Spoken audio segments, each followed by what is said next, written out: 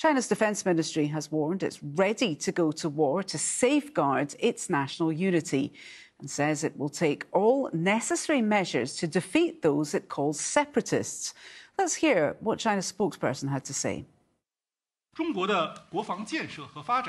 The building and growth of China's defense capability is based on its own justified security demands. Its growth has always been the growth of the force for world peace. The White Paper has clearly demonstrated China's policy of not pursuing hegemony. The theory that a strong country must seek hegemony will never apply to China. No matter how China is developed in the future, we will not threaten anyone, neither will we seek spheres of influence.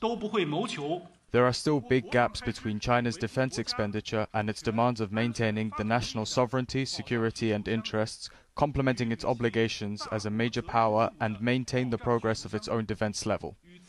We will continue to keep a proper and stable growth of expenditure. Well, the island of Taiwan is self-ruled, but China sees it as part of its own territory. The US has angered Beijing by approving sales of weapons to the island this month, sales worth more than $2 billion. Well, China says it won't allow the island to split from the mainland.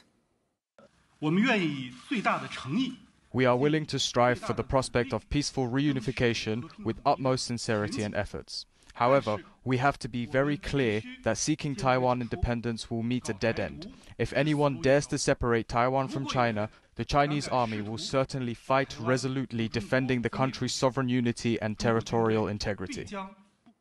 Well, the Mainland Affairs Council, Taiwan's top policy-making body on China, condemned Beijing's remarks in a statement.